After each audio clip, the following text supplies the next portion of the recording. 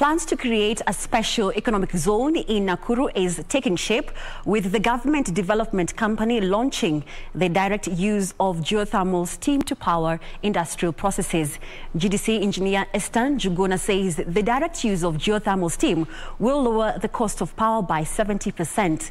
Companies located in the special economic zone will also benefit from the water drawn from the wells. The idea of setting up a special economy was mooted in 2014 in a bid to reduce the cost of power and deepen the country's industrial base.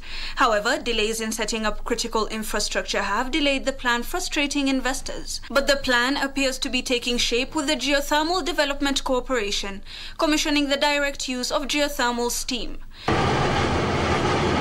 GDC says the government is in talks with various local and international investors who are keen on using geothermal steam in textile manufacturing, dairy processing, greenhouse and fish farming, among other industries.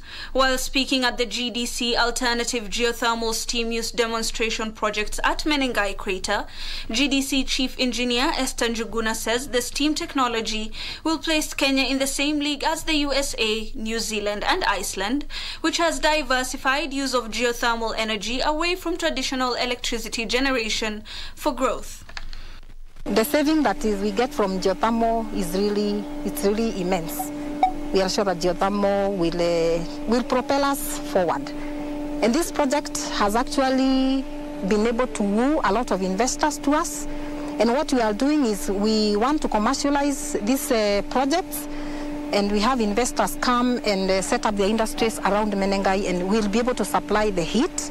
And in future, we'll also be able to harvest the gases and the minerals that come with geothermal. The demonstration projects include steam-heated greenhouses, steam-heated aquaculture ponds, geothermal milk pasteurizer plant, geothermal laundry unit and geothermal grain dryer.